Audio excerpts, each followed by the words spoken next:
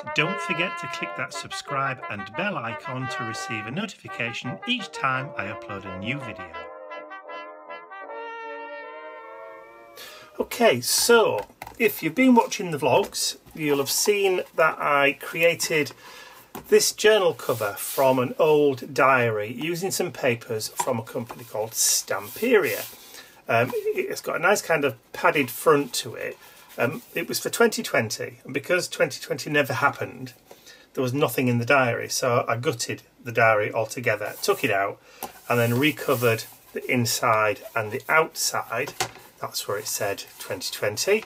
It also had 2020 up here on the front cover, which I've covered over nicely with this lovely kind of steampunky paper to make a new journal out of.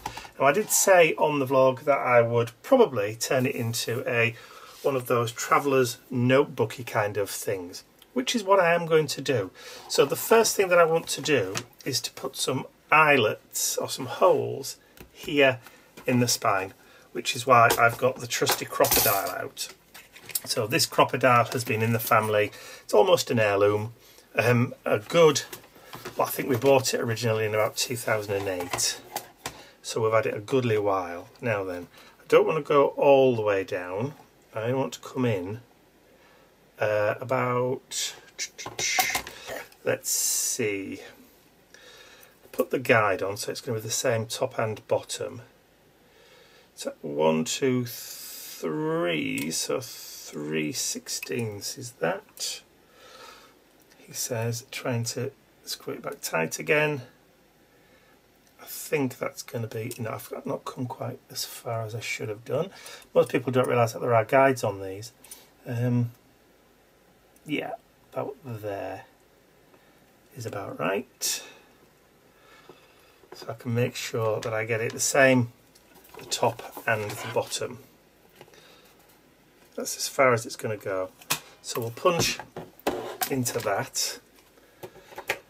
Get rid of what's inside there because it always jams in, and then do the same thing again at the bottom. And because we've got the same guide, we're going to get it in the same place. There we go. And I'll just clear that out so that it's unobstructed for the next person to use it, which is probably going to be me anyway. And then I've got some of these wide eyelets. Now these are from We Are Memory Keepers. And again, I've had them for absolutely ages. 3/16 or 5 mils. And I think they're going to look just nice at the top and the bottom there. So all I have to do is, Ian's been fiddling with my crocodile. Oh, that's why he's been fiddling, because he's managed to get an eyelet jammed. Oh, look at that. He's got it jammed in there. Right, I'm going to have to sort that out. So let me go and sort that out and then I'll be right back. Okay, managed to get it off. That was what was jammed in the machine. I'm saying nothing. So to give that a squeeze, and that should be attached on that side, and give it a squeeze on there, and that should be attached on that side. That's it, job done. Look, we now have eyelet on top and on bottom. Okay, so the thing that always seems to throw people when they're doing these traveller's notebook kind of things is how to thread your elastic. Now, I like it so that I can get a full page size in my traveller's notebook. And the only way to do that is if your elastic comes over the top from the outside to the in. So, I've cut some elastic. So I'm going to feed it through the hole from the inside to the out. And then I'm going to tie that into a knot on the inside, just creating a little bit of tension Don't want a huge amount, because we don't want to over tighten it. Well, we don't want it to be too tight and have too much of a pull on it. That should do it. And then if you want, you can then jiggle it so that your knot is either towards the bottom or towards the top. It really doesn't matter one iota. Okay, so I've cut some pieces of cardstock. I've got some Tim Holt, I've got some old vintage newspapers dating from 1892 to 1888 to, what date's that one? 1895. I've got some old maps. So we've got Denmark and Iceland, there's some Australia, we've got Norway, Sweden, Finland and Denmark there, and then on that side we've got Netherlands, Belgium and Luxembourg on this one. That's going to form my central piece. So that's going to go through the one that I did that comes from the outside. See how you can only see it looped there now, so it's nice and neat and tidy. And now you see the knot's gone. Can't see it. So that's my central piece. So I've got two other little journals here, exactly the same as that. And there's only, what, like 3 or 4 pieces of paper in these. But I've used a slightly thicker for the outer, just to give it a little bit of stability. And I've got another piece of that same elastic that I've pretty much just cut to double the height of the insert. And then I've just tied it, which makes it just that little bit smaller, just that little bit tighter. And then I'm going to thread that around my first journal set. Then I'm going to take the second one, open that up at the middle, and then thread that through underneath the other side. So when you pull it together, you've got 2 on the one elastic. And this is where people kind of get confused with it. So what we're going to do now is on our third one, that one in the middle, we're going to insert that one through that side there. Now, sometimes it's easier if you get somebody to help you, because there's nobody in the house at the moment apart from me. I'm having a little bit of peace and quiet. I'm just going to have to manage and do this. Right, so I've started, got it all the way through, and I'm just going to pull it down and then push that right the way down to the bottom, and then I'm going to get my original middle piece, which is there, and I'm going to just hold those 2 down and lift it. Now what will happen there is the 2 on either side will kind of slip under and grip. And now I've got a traveller's notebook that's got 3 sections to it. They're all loose, so I can take out and I can add extras or more at any time whatsoever, at any time. You see? But it also means that I can add to whenever I want to.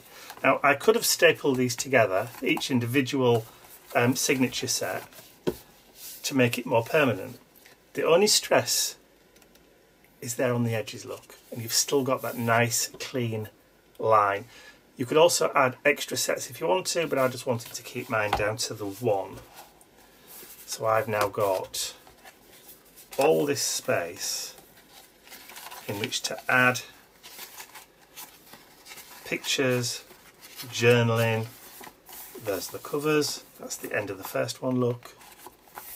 And then the start of the middle one, that's got the flowers on. Those other maps, 1895. Jewellery advert, the maps into the middle, back out again, and there's the birdie. And then we've got the third one, more vintage adverts, more maps.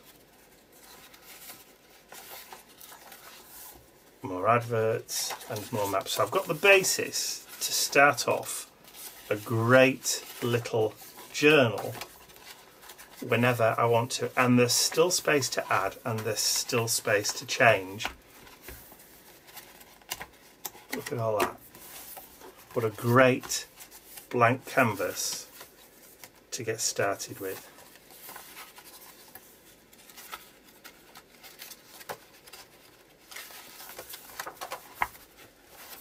Just lift it up, lift it up. There we go. So there is the beginnings of that little traveller's notebook, made from an old 2020 diary. 2020, the year that never was. So now we've got the cover with our pages and things. I need to start adding bits to it. I love that cover. And I'm joined with Ian. I love that cover. Yes, hello. Hello. Yes, you do love this colour. This cover. I do. Yes. And the back, of course. Yeah. Because it's all from one sheet. Yes. Surprising what you can get from a 12x12. Yes. Okay, so I've got my 3 sections. So what I'm going to do is I'm going to start adding in some pockets. Now, normally what I would do, it was maybe use one of these kind of 4" by 4" envelopes to create pockets. I would stick that down, stick it on, then put maybe a piece of patterned paper on the front. Yeah. Can't be bothered with that. No. Because I've got to stick it, I've got to then cut something up the right size, Yeah. stick it down, I've got to find something that's going to match. So instead, I've actually gone one step further.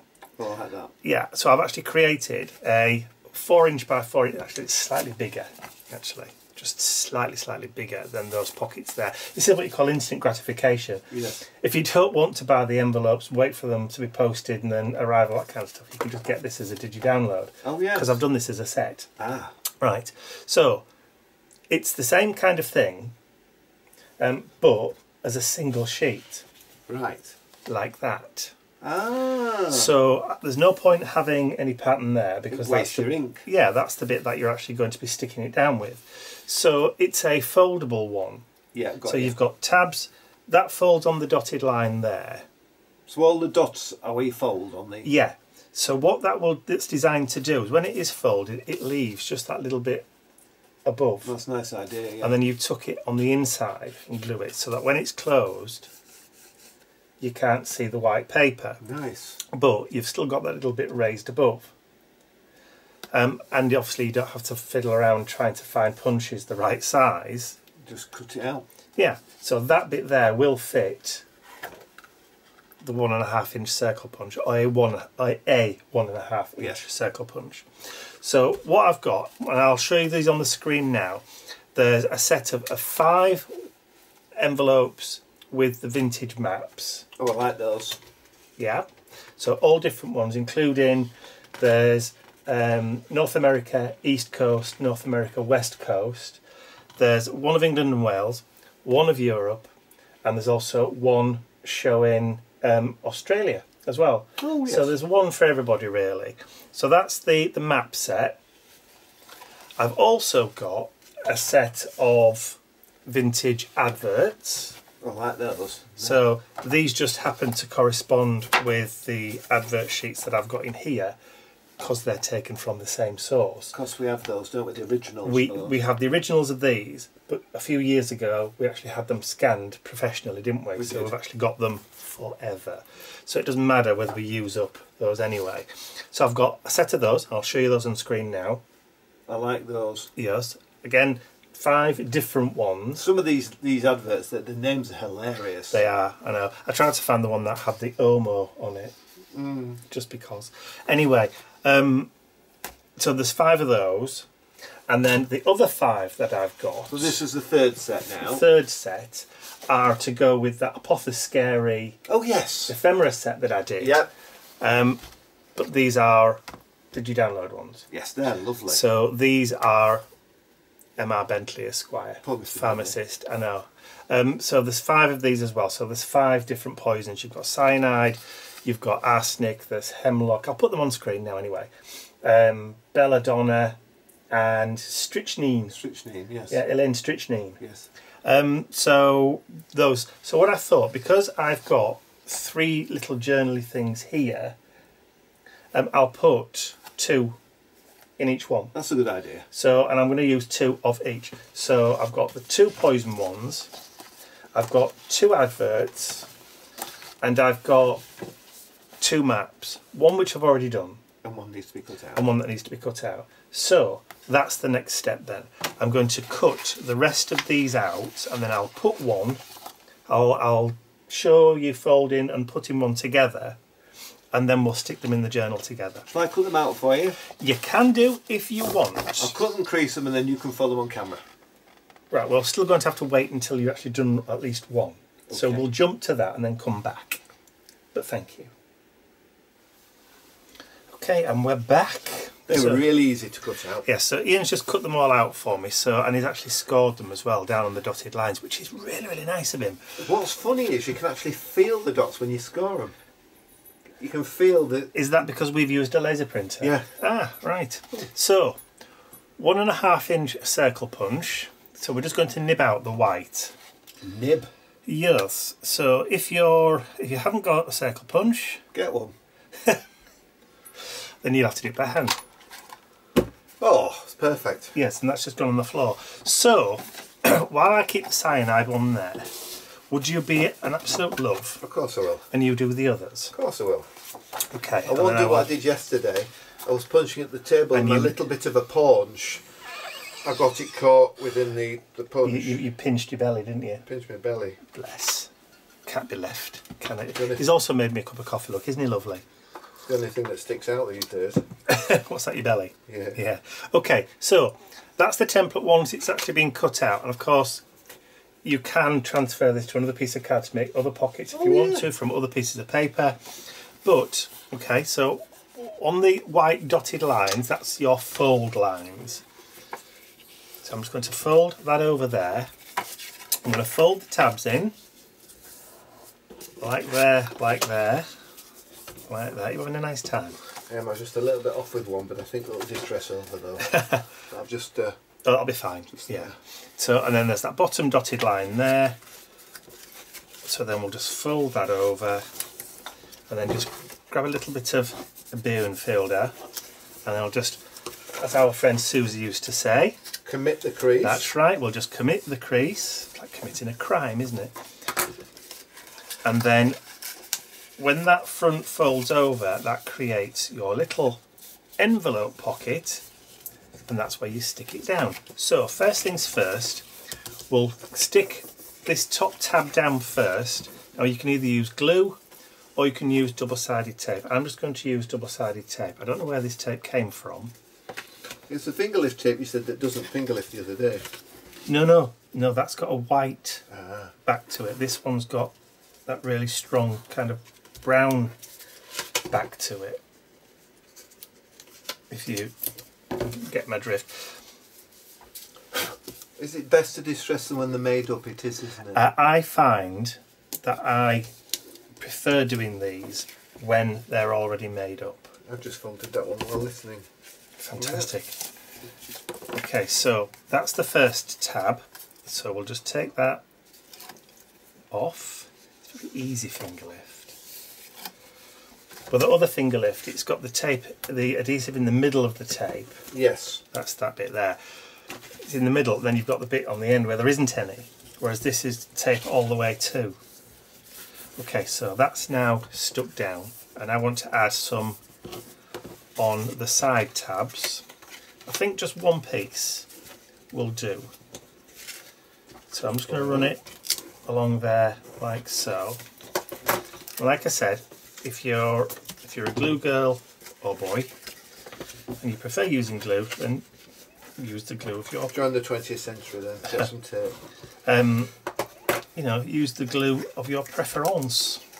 Yeah, some people are not good with tape, are they? Better No, glue. some people prefer glue, some people prefer tape. I mean, I've gone through, I've found different glues at different times that work better than other things. Back in the day, there was a company that made glue called Collol that made a white a clear spirit-based glue, which was fantastic. However, the actual bottles themselves were horrendous because it used to spill out the top. It used to like... On its own? Yeah, it used to like siphon out of the top. And you'd get it everywhere. And I stopped using it.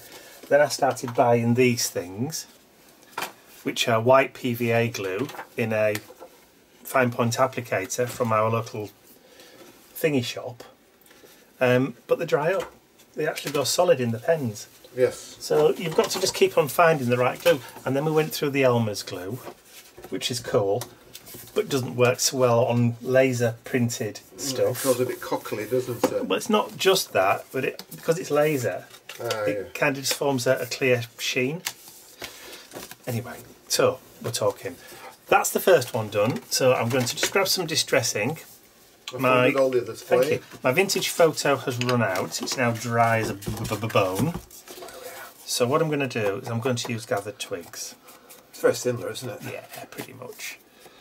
And then, as with most things, you can grunge and distress to taste to your heart's content as little or as much as you want. They're really effective. A little bit more exciting than just a brown envelope, aren't they? Well, yeah. I mean, this is the reason why I wanted to do them, because, you know, I fancied doing something. I'm actually going to put some dirt. Oh, so it looks like it's been grubbed in and out for years and years and years. And then I'm just going to go around the inside of there. See what I mean? You can just pouch it, yeah, and you can get your distress foam in there. You know, it'd be nice, don't you, if you made a card or a project, you could slide a block of chocolate in that poison and give it to somebody for the birthday. Candy bar would go in there. That's a great idea. Poison cyanide and put a piece of chocolate in there. Haha, like it a lot. Maybe we'll do that towards Easter. Yeah, but we're not going to poison people, are we? No, just pretend. Okay. Okay, so that's the poison one. So now I did say that these were 4 inches by 4 inches, yeah, but because you're doing the tab flaps, you're not taking up any space inside the envelope. Oh, you're not, are you? So what you can do, now this is just one of those cabinet cards from one of my ephemera sets. Deakin, I love it. Yeah, so that's one of the cabinet card from the Butterfly Bazaar set. I think it was, yes, the Butterfly Field Note one. Yeah. And all I've done is stick one of my rogues, yes, onto the front of it to create a cabinet card. So it's also a journaling card. Yeah, I know. And that just slides straight in. I like that. Head just sticks out the top. Yeah. How cool is that? So you can actually get quite a lot in these pockets. So there's 2 done. So what we need to do, we need to do the rest. So you've seen me do the one. Go ahead and do all the rest of them, and then we'll join you again when they're all done and ready to be stuck into the journal. I don't also have a mouthful of my coffee while we're at it. Okay, so we're back. Now, as Ian was putting the tape on one of them, he actually put the tape on the wrong side of there, didn't you? I did. So it was able to peel it off, but you can just see where it's lifted the toner off the print a little bit. Silly me. But that doesn't matter, because we just distressed it to within an inch of its life. Yes. So, and it just looks, you know, we've got some grubby finger parts, we've got some that are not quite so grubby, so that one's a bit more grubby than that fingered. One. Yes, thank you. So, now that we've done all those, and it didn't take long, like I said, I've got 2 of each now, so I've got 2 maps. You make a lovely set. Yeah, well, there's 5 in each one. Yeah, but I mean, you can mix and match the all. Well, yeah, exactly. So you could use the adverts with the poisons, you can use the maps with the poisons. It really doesn't make any difference which ones you mix and match with. Yes. I just think they're really, really cool. So, what we'll do, I think we'll have a map and a poison. We'll have an advert and a map. And a poison. And a poison and an advert. So what we'll do... Would you like me to hold them? I think I can manage, actually. Okay. So I think what I'm going to do is I'm actually going to stick them on the front of the inside pocket. Well, and right. Oh, yeah. And I'm going to use this Yoo-hoo glue, which is a spirit-based glue. And I'm going to put the poison one on first. And I'm just going to stick it. Smells glorious. Yeah. You don't have to have this in one of those. That's what collal used to smell like. It's a similar sort of thing, except, and again, this is very runny. but you've got that wiggle room. Come up just a bit. I think you're off the bottom of the screen. Oh, sorry. Just trying to see if I can get it lined up to make sure that it is actually level. That's the good thing about glue if you use glue, because if you use tape you're stuck instantaneously. Exactly, and using wet glue you've got that wiggle room. Yeah. With this being a spirit based glue as well and very, very inexpensive, I think this tube cost me 99p. Ah, a bargain.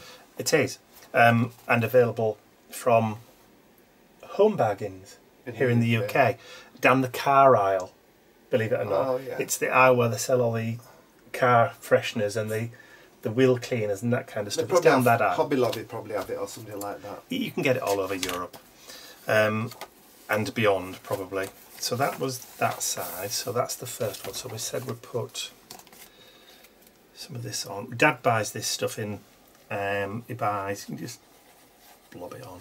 He does leather work though, doesn't he? He does, and he uses it for his leather work. But he'll go and buy like 10 tubes at any one time. Looks like a glue sniffer. Not physically, doesn't look like a glue sniffer. He's been accused of worse, believe me. Oh, he has, bless. One of the did I ever tell you the story about Grandad and his granddaughter? Oh yeah. When she was very, very young. When the firstborn grandchild was born, Mum and Dad looked after her while my elder sister went back to work. Yes. And she used to help Dad in... They used to go tooling in the shed. That's right. So whenever Dad was doing anything in the shed or in the garage or whatever, she'd work with him. She'd go in there and she'd play about with the tools and that kind of stuff. Yeah. So Dad would be hammering and, you know, cutting pieces of wood, and she'd have a piece of wood and some nails, and she'd just knock some nails in, just tooling. Yeah. That's what they used to call it. And then one day Dad was using some glue and just started singing "We're Gonna Get High, High, High," that song. It was only wood glue. It was only wood glue, it was only PVA or whatever. Anyway, the next time that she went to nursery, she was asked what she'd been doing the day before. And she said glue sniffing with Grandad? Glue sniffing in the shed with Grandad. So needless to say, there was phone calls being made about what's going on. But anyway, family stories, eh? So that map one goes really well there. That looks cool. You like it, that one. I'm just applying a little bit of pressure, just until It binds. yeah, just until it grabs. And we'll go to the back page, and then that was a map, wasn't it? So we Yes. said we'd put the advert. See? Nice. Like vintage wallpaper. I haven't distressed any of these. Did we see somewhere that Tim is doing away with his 12x12s? He's doing a different size now. I don't know whether he's actually getting rid of completely. I'm sure they've still got loads of stocks left of the papers. 12x12s are fantastic to use.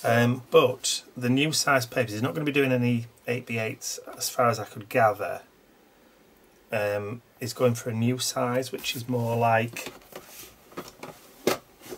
that kind of size. That's K&Co, isn't it? That? Yeah, which we've had this for donkeys, but Have a look, I've forgotten how we had that. yeah, but it's more that size, so it's more like 7x9 or something like that. So okay, so the last two pockets now. So we'll put poison one on that one there, and then we'll put the map on the last one. Would you like me to do that one for you? Then you... Just add some blobs of glue and a couple of cross pieces. I'll do Just remember to put the lid back on afterwards. It oozes out. It does ooze out, yes. Oozy, oozy. There we go. This smells nice. Okay, so the last one. There you go. Thank you much. And that can go down there. It works really well with it being sort of a junkish journal. Yes. All the different pockets work with everything else. Made up of scraps, really. There's nothing apart from the pockets that I've purposely created. Even the paper on the inside was a sheet of that. It was a Stamperia paper. It was. So They're lovely. there we go. What, the pockets of the Yeah, Stamperia papers? Pockets are lovely. Okay, so you see that we could just pop inside. I think that's cracking. Yeah, it's great. I'm going to leave him there actually. Yes.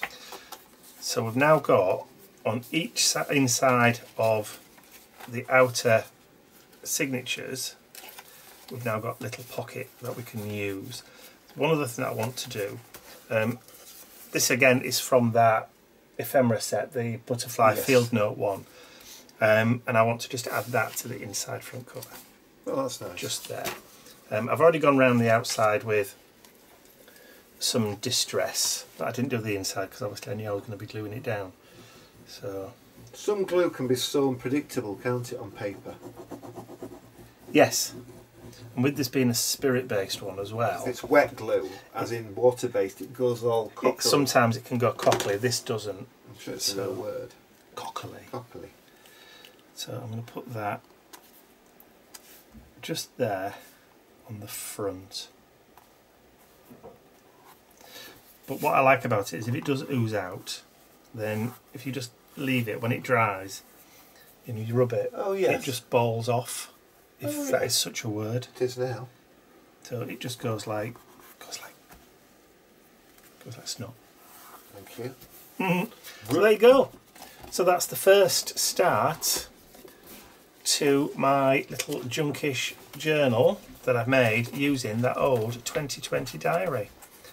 So progress has been made. And the window cleaning too, by the sound of it.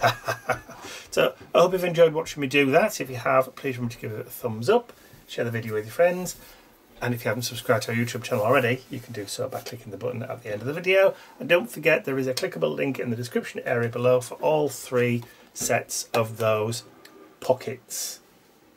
That's it. We'll see you all again next week. And I think the chocolate idea is great with the poison. Yes. Bye for now.